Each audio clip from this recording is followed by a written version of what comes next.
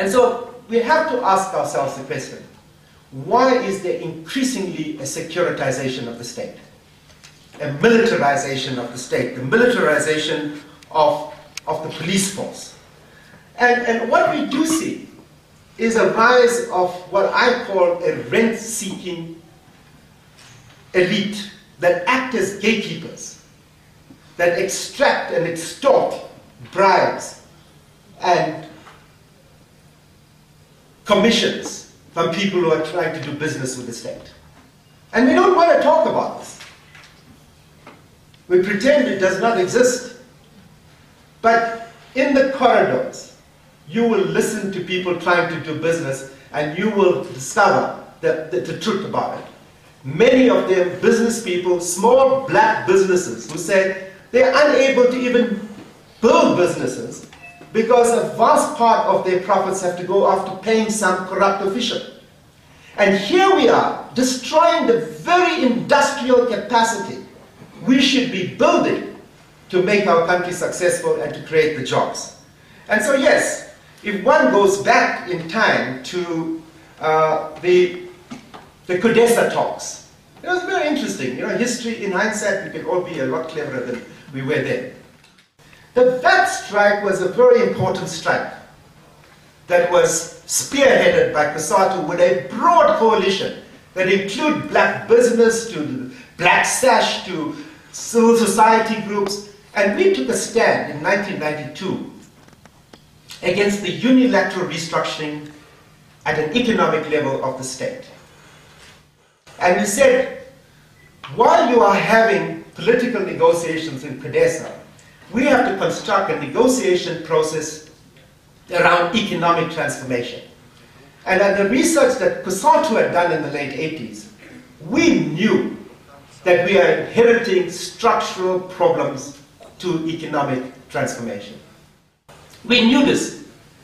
And we knew that all of us had to make some compromises. So in that context, what we proposed in the aftermath of the strike that saw Baron du Plessis leave his position and Derek Keyes come in, we had an agreement with Derek Keyes to set up a national economic forum within which we will discuss the tough choices we had to make about how this economy could grow in a way that will deliver a dividend in terms of the challenges of poverty and inequality that had dominated apartheid. We had an agreement to do that. It was vetoed. And what we had was a substitution of black economic empowerment, which did not address the fundamental challenges of unemployment.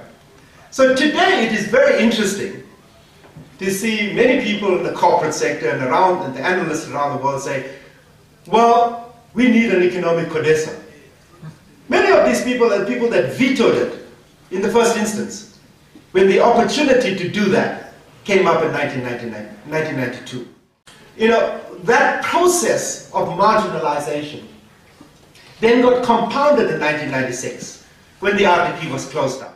RDP with all its weaknesses, and one of its main weaknesses being that we misunderstood the institutional capacity of the state to deliver. But what did we do in that one single move that no one, not even within the ANC or the cabinet or the constitutional structures, was involved in? We introduced a policy that struck at the heart of the social consensus we had. We destroyed the social consensus in this country. And then we had the rule by the leader, who knew what we wanted.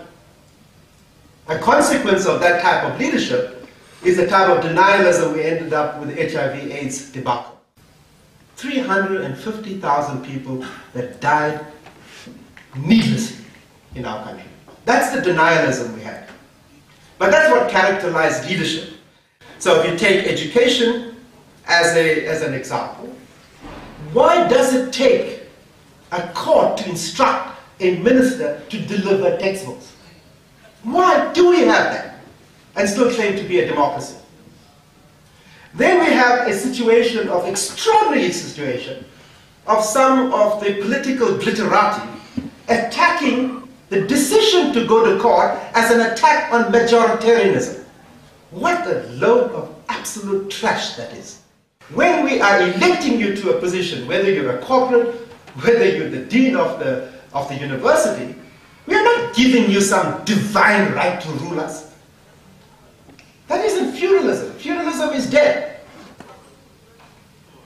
Buried as we buried apartheid. So this is where we've got to come back to ourselves. What do we do to ensure that our children are educated? What is our role as parents, as the media, as people that are very good within the public service, that are committed to things, within the trade union movement? What is the role of trade union leaders? There is an epidemic of sexual assault against the girl child in our schools today. It's happening by people we've put our children in trust with. The latest flavor of the month is Marikana. The massacre at Marikana, because that's what it was. And if you had to analyze it, what caused it to happen? It didn't happen overnight. It's something that has been festering for the last 10 years. And in the context where leadership, I'm not talking about government leadership, I'm talking about union leadership. I'm talking about the leadership at a local government level, and leadership within the management that runs those mines. What happened that we all failed to read the signs when they were as clear as daylight for us to see? Because these are workers that were union members. They don't get up one day and say, we're going to march with traditional weapons and we are going to attack people. And I think what is an outrage is to have a sort of perception that these are illiterate workers who are misled. If I go back to my own history, we didn't build the union movement in the public sector. We went to those very hostels which built the backbone of the union movement that became COSATU. And those are those workers, illiterate, living in hovels, largely brutalized, who taught me the most important lessons I know in my life. And I'm not in any sense saying that violence can be justified. It's unacceptable. Whether it's strike violence, whether it's rape, whether it's sexual assault of our children in our schools, it's all wrong. Should not happen in a democracy. But what happens when leaders don't listen? When the management doesn't listen? When the political leadership doesn't listen? Then violence becomes a language. And this collective bargaining issue, which is an economic issue, it is a political issue. Because, frankly, I don't understand the debate about nationalization, which predatory elite are going to create a new feeding trough for. Because that's what it seems to me. Because we have nationalized mineral rights. And I know, as a trade unionist, that mining in South Africa is deep level mining, requiring the type of engineering capacity and management that is the most complex needed in the world. And we are struggling to run our schools and hospitals, and we want to run deep level mining. So what's the logic of it? So if I look at the licenses that have been granted to these mines, it incorporated a social plan which obliged people to invest in the environment. I would say that the Platinum Belt, in fact, gave us a unique opportunity, because it's a post-apartheid development. The Platinum Belt gave us a chance to redesign the non-racial cities of South Africa. We're starting from scratch. We just repeated the apartheid spatial planning of the past. I think this is about being honest with ourselves. It's not about attacking anyone.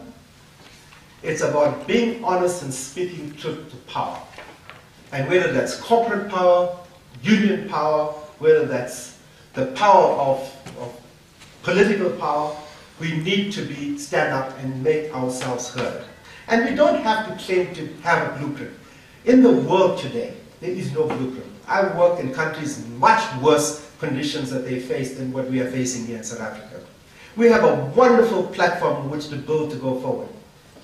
And as part of the Mo Ibrahim Foundation, on the index that we issue, which is a very comprehensive index on governance, we are number 5.